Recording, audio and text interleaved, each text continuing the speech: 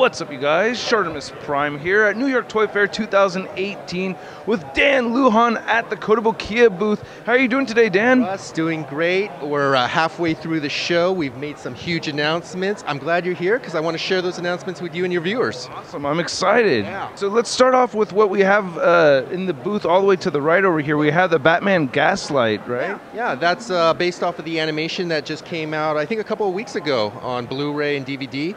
I think you can agree that the statue is dynamically painted and sculpted. It comes with actually two different portraits, so you can display it as you see there, or there's a different portrait towards the base of the statue.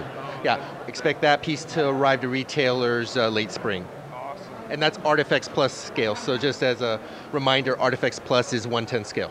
Awesome, that's great. I love having the interchangeable parts with the bases. That's cool. Display options is fun, man. Definitely. I like that. And then underneath that, we have the Justice League Artifacts Plus statues, which I've reviewed all of. Them. Yeah, those which are all awesome. available at retail now.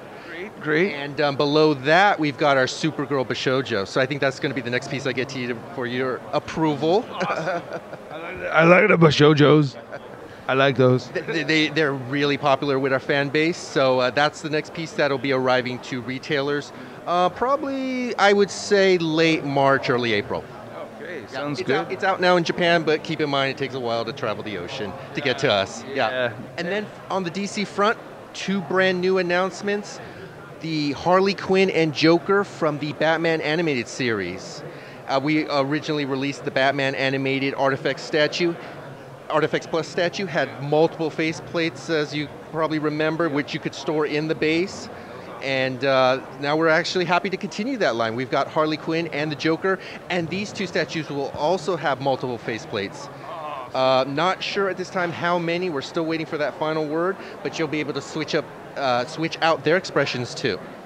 I love that Harley pose. That's like those are just classic animation poses, just like ripped straight from the cartoon. So expect pre-orders to open up for those two early next month.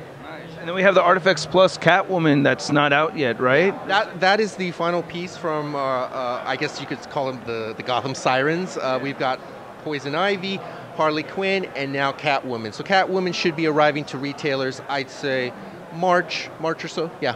Awesome, yeah, I'm looking forward to that. Nice. And our latest release for the DC Rebirth is going to be Batman. Yeah. You've reviewed Jonathan Kent and Crypto, and you just did Robin and the Bat Hound. Yeah, correct. Yeah. So if you haven't watched those videos, go watch them. So those two are coming out. Well, Jonathan Kent's out now. Robin will be hitting retailers next month, and then Batman will be coming out early to mid-spring. And for our TV fans, Supergirl is available now. And coming up in April, we've got James Gordon and Oswald Cobblepot from the show Gotham. Can you pronounce this for me? The Ikemen line. Ikemen line. So kind of a play on words. It's handsome man, handsome guy. It's the handsome guy line. So first up will be Nightwing. That's a factory sample that you see there. He'll be arriving this spring. We're showing the Toolmaster factory sample for our Red Hood. And just like Nightwing, the first production is going to come with an additional face portrait. If we ever do a second production of these pieces, that won't be included. So it's just kind of an incentive to jump on early to the pre-order. Nice. Yep. Yeah. And then for the first time ever here at the show, we're revealing the artwork for Red Robin and the Damian Robin. All right. Yeah, so those will be the next two Ikemen statues for this line. And I think we made the announcement a while back at San Diego Comic-Con, but we're also planning on doing Bruce Wayne. Oh, great! That'll round off the collection real nicely. Right. Yeah, there you go. You want all the male Bat characters for that line. And then two brand new big announcements. We're partnering up with Hasbro, so we're going to be offering My Little Pony and G.I. Joe Bashoujo. Yeah. And this has gotten a huge response through our social media channels, especially the My Little Pony announcement. I just want to give your viewers a little insight. This is not a one-shot. We are going to do multiple characters. So expect several My Little Pony characters and several G.I. Joe characters. The artwork you see here is our approved artwork for the My Little Pony. So we are going to offer that pony on the base. So you'll get the Bashoujo statue, of course, and then you'll get the pony accompanying her on the base. So is this like kind of like a human version of each pony along with their actual pony version next to them? I'm not that familiar with My Little Pony. It's kind of like, it's kind of like that. Like yourself, I'm not too familiar with the whole history behind My Little Pony, but I believe there's a series called Esquire Girls where it's kind of the human like equivalent of the ponies plus the ponies themselves. So that's kind of the concept behind this here. Of course, all the artwork done by master artist Shun Yamashita, and I just think just the colors and just the vibrancy, it's going to be a really fun line. Awesome. I mean, I'm not a huge G.I. Joe guy, but I'm serious, man. Baroness, I'm just saying, Baroness, Baroness, please. It's a possibility. G.I. Joe, I want to confirm we're not doing gender swapping here. We are going to be focusing on the female Joes and the female Cobras. I can't make any official announcements, but I'm sure your fans know. I'm a fan of G.I. Joe. I grew up with it. So I think you can tell who those female characters are. So chances are good you're going to get your wish, man. All right. Yep. Looking forward to that very much. And then in some more Bashoujo news, our horror line has just been doing tremendous success, and we're happy to show for the first time ever the sculpt for Ash Williams from Evil Dead 2. And I just love how we're now going back to those bases that just really tell a story, a real narrative here. You know, you've got the attic, the hand creeping out of the attic, it's chained down there. You've got the Book of the Dead there. So expect this piece to arrive hopefully before Halloween of this year. Pre-order should open up, I would say next month, early April. Not sure when that's going to happen just yet. And then for the first time ever, we're showing the artwork for our Hellraiser 3 Pinhead Bashoujo. That looks so cool. Yeah, this is probably going to be one of our most elaborate Bashoujos. I mean, just with those pins alone, that's going to take a lot of effort. But it's going to be a great challenge. Not sure what the base is going to be just yet. Hope it's one of those, you know, like a narrative, a themed base of some type. We're still working on that. No release date or pricing available for that particular character. And then brand new announcement, we're going to be doing Michael Myers from the original Halloween. So that's yeah. Hey, you got that. You figured that out already. This artwork's not approved just yet, so that's why we're showing the silhouette. Hopefully before or maybe at San Diego Comic-Con we'll have more information about Michael Myers. And I'm happy to say we're going to keep this line going strong too. So we were already talking with other licensors about adding their characters to our horror line. So this series has legs. It's going to keep on going for a while. I like the liberties that you've taken with the design over here with Pinhead, like those pins through the heels. Yeah, that is awesome. I like that. Really nice touch, and it has enough of the elements that you can connect it with Pinhead, but it's unique enough that it's also kind of like its own separate entity. Yeah. But yeah, just real exciting to see this to see this come together finally, because we had made the announcement back in San Diego, I believe, and it's been some time to actually get this concept approved. So real happy about that. And then for horror fans, we also have our Freddy Krueger artifact statue. So this is a companion piece to the Jason Voorhees that was released last year. Nice. So I hope that we're able to continue that trend with adding more horror franchises, not just with Bashoujo, but with Artifacts and maybe Artifacts Plus. Yeah. Cool. Nice. And then we get some Star Wars goodness over here. Always got to have the Star Wars here. You reviewed Palpatine in the Throne, correct? Correct, yep. Cool. So, love that one. Awesome, yeah. So he's out at retail now. Luke Skywalker from Return of the Jedi. What you're seeing here is just a early paint sample. He'll be out next, followed by Emperor Palpatine and the 2 Royal Guards. It's a 3-pack. And then from The Last Jedi, we've got the Executioner. That weapon will have 2 configurations, so it can be wide open or closed. And then you got the Praetorian Guard 2-pack. Comes with multiple weapons and different helmets, so you can do a variety of different stances and characters with that. And then army build, get multiple packs. And then we've got our Captain Phasma artifact statue, so 1/7 scale. I'm not sure, but most likely she'll have a ball joint in her neck. Maybe her wrist will move slightly, waist will move a little bit. Again, these are statues, but we like to add those features just so you can change up the pose. Yeah. And I think that base might be adjusted too. It's not final, so we could lower it a bit. It looks like a slightly different kind of paint job than the Artifacts Plus version that we'd gotten, right? Like the Artifacts Plus had a little bit more dirt on it, I think. Yeah, more weathering on it. This is like a bit crisper chrome paint job. I hope that, you know, when final product is, you know, comes from the factory, that this is kind of where we're at. Yeah, that'd be really cool. Nice. And then huge announcement, X-Men 92, based off of the classic. Should I say classic? Is it classic? 92 is classic? Yeah. Retro? I don't know. Retro. So we've got our 92 X-Men line based off of the comic, the cartoon. We're taking all type of, we're also referencing the old line from Toy Biz, you know? So if you look at the packaging, which you can see some comps on our Facebook page of what we're planning on doing in the packaging, that's kind of really latching on to what you know was done with Toy Biz. So it's just a fun line. We're able to offer 2 Artifacts Plus statues with each release. That may change, you know, because I'm happy to announce that we're planning on doing both the blue and gold teams. This line is going to grow throughout the year.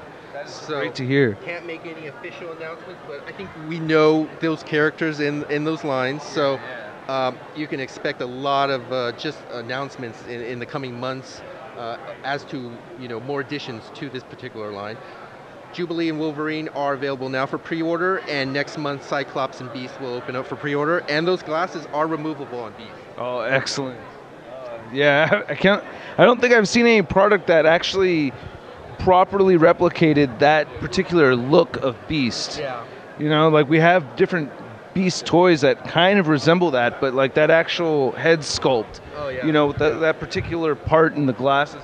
And I'm hoping that that trend will continue as we explore other characters. Really give the collectors, the fans of both the animation and just X-Men in general, you know, these characters that have previously not really been offered through retail. So real excited about that.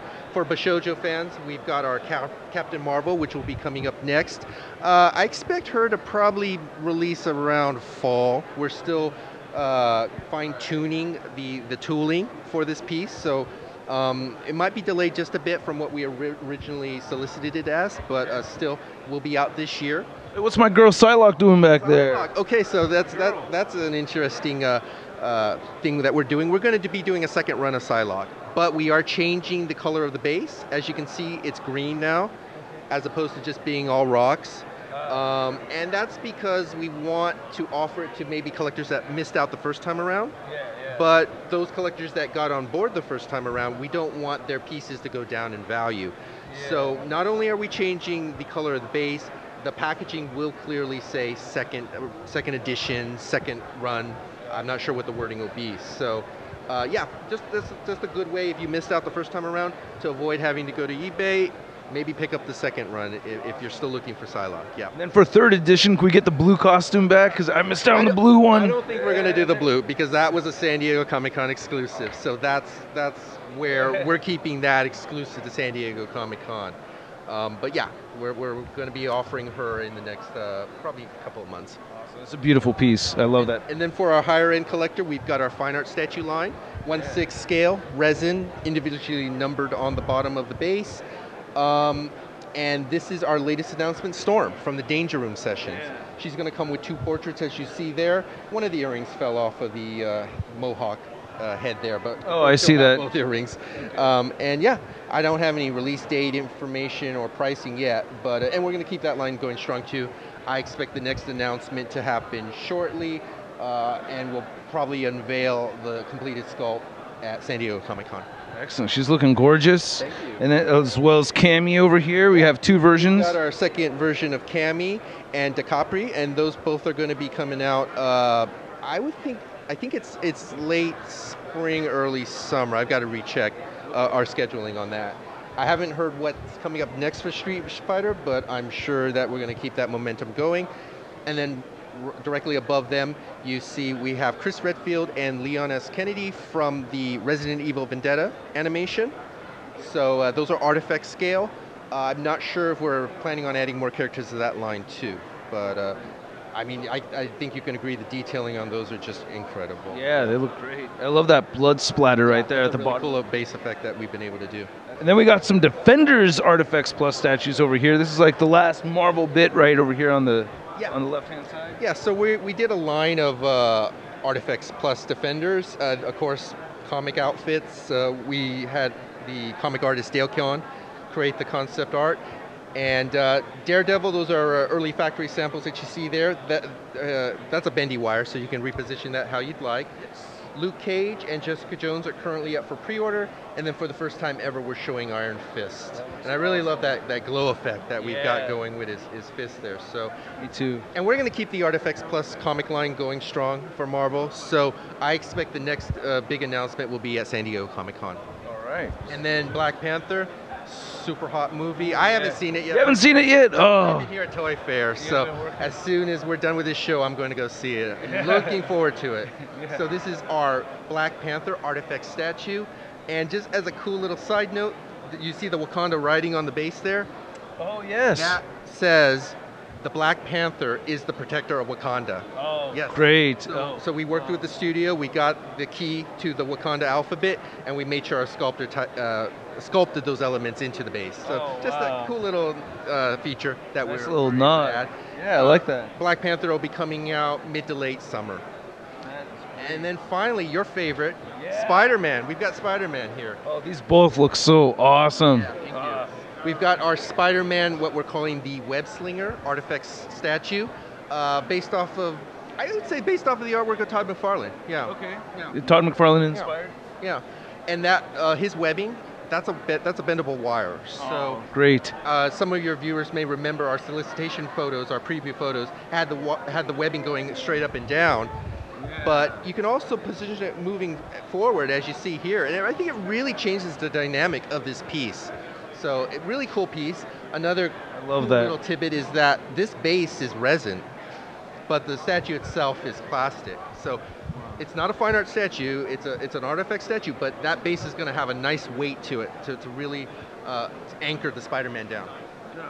Yeah. I'm stoked for that one. That is awesome. Expect that is so awesome. To arrive early summer. And then from Spider-Man Homecoming, we've got our artifact statue. We worked with the studio to get references to make sure the outfit was as accurate as possible. Release date for this will probably be around mid to late summer. Wow.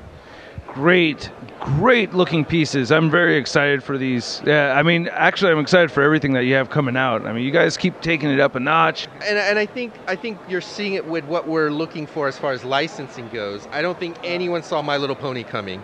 Yeah. And some people may still have some opinions as to why we're using resources for that, but regardless, we're taking chances and we're developing against things that, you know, a lot of our people grew up with here at the company and have a fondness for, and there's a lot of new fans for My Little Pony too. So it really speaks to the My Little Pony fans and the Bashoujo fans and just fans of anime, you know, art in general, you know. So it's a great line, and I'm not a My Little Pony fan. I've never really have spent a lot of time with that, but I am really anticipating seeing these actually come in 3D form. It's really, and G.I. Joe. G.I. Joe is really my true love as a child growing up. So I was real excited to be actually able to work on some of the licensing talks with that to get that collaboration set up.